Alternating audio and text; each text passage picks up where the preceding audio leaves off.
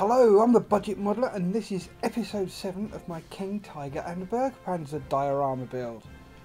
If you're watching this, then please subscribe to my channel, give the video a like and ring my bell. That'd be brilliant, thank you very much. Guess what?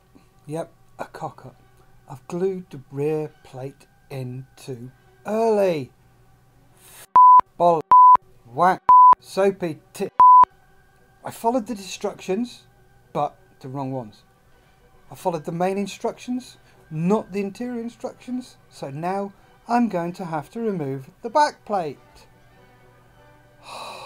The way I'm going to do it is to remelt the joins using my homemade extra thin. What I do is I repaint with the extra thin the joins that I've done and keep repainting them, and then very gently ease the parts apart, and as if by magic away they come. So remember folks, if you a piece up, it can always be recovered. Don't panic.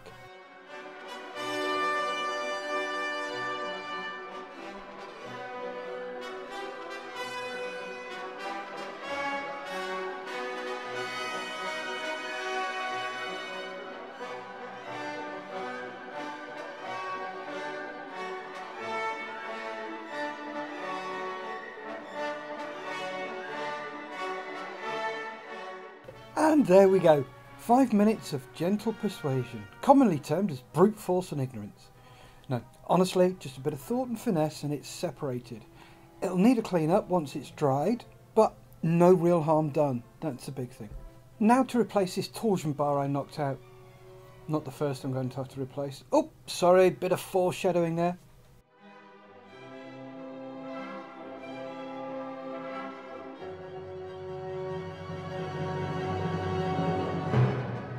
Can you spot the deliberate mistake here? No, neither could I at the time. But I'm extremely happy that everything's all put back together and in the right shape it should be for the next phase. Well, that's the cock-ups resolved, so far. Anyway, let's crank up the speedy uppy thing. You thought I forgot. And let's get back to sorting out those internals ready for priming. So, it's time to crack on.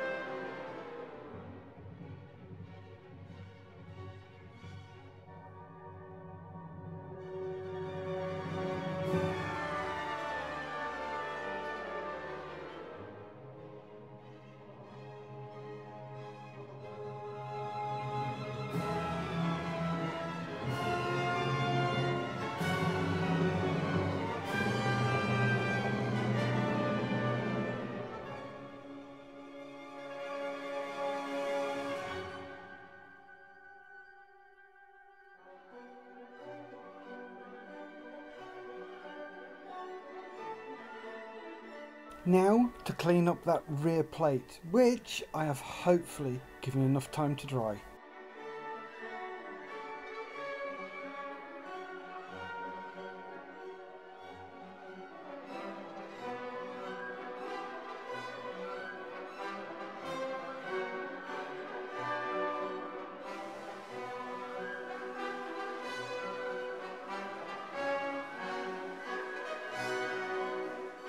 So there we have the rear plate all nicely cleaned up. Now on to, yep, you've guessed it, more internals. So let's crack on.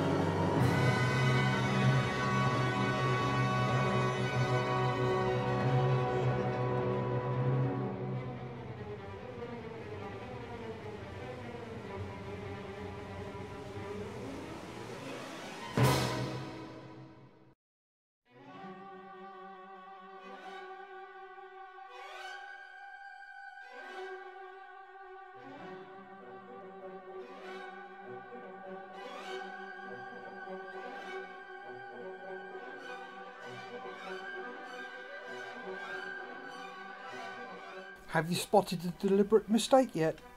Nope, neither have I.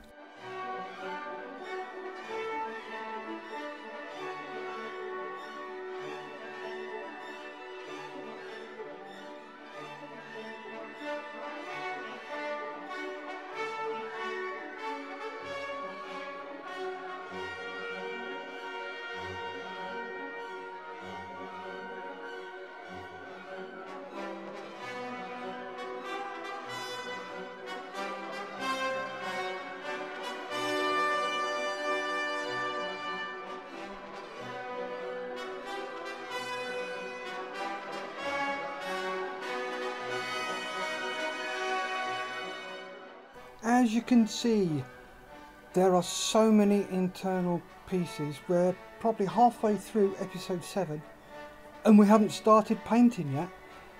Anyway, I thought it would be better if we do the priming, gluing and a little weathering in stages. That way we can get to all the nooks and crannies.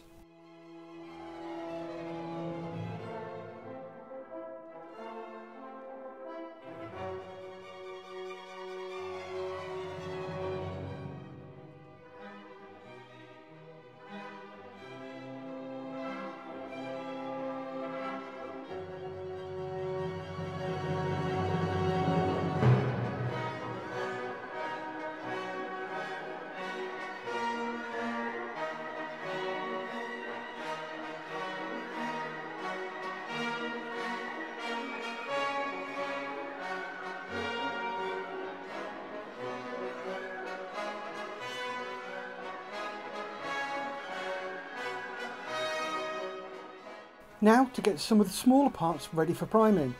I'm using a coffee stirrer with double-sided tape to hold the parts. This is great, this is.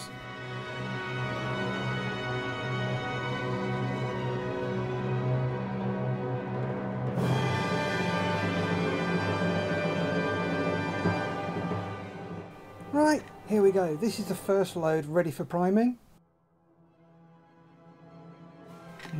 This is what it looks like.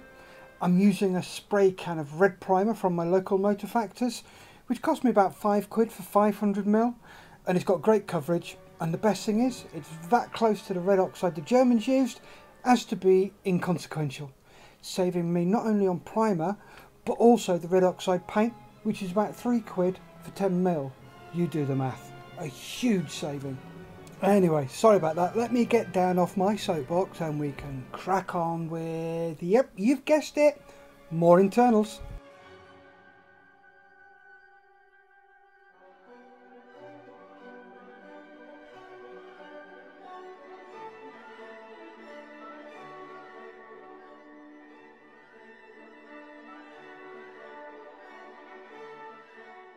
Here we go, and at this point, I'm sat there going, really? Are you taking the piss? Everything else had come off nicely, apart from that piece. So, let's go find it. 1 minute, 37 seconds later. Woohoo! Only took me a minute and a half to find. Not too shabby. There's parts down there with a carpet monster that have been missing for years. Anyway, time to crack on with the internals. After that, a bit of light entertainment for you folks.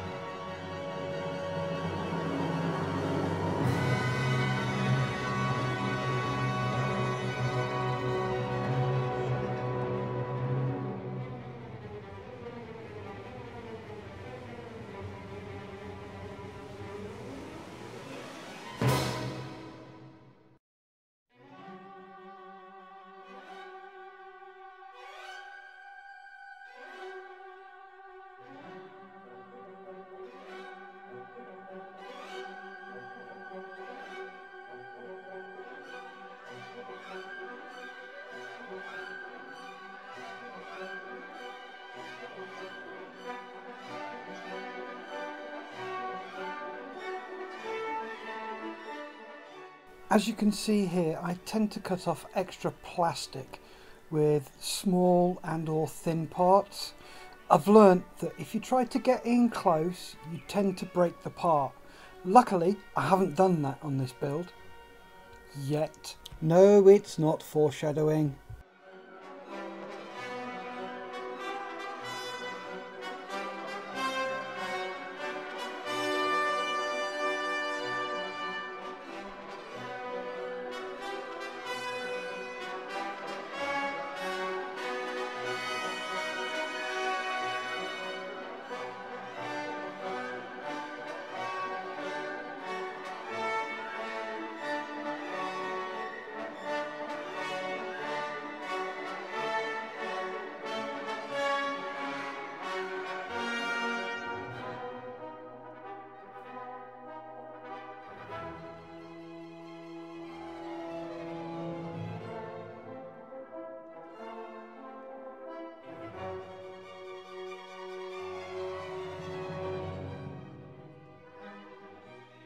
Oh yeah, foreshadowing, for those that don't know, and I've only just learnt this myself, is a literary device to give a hint of what is to come.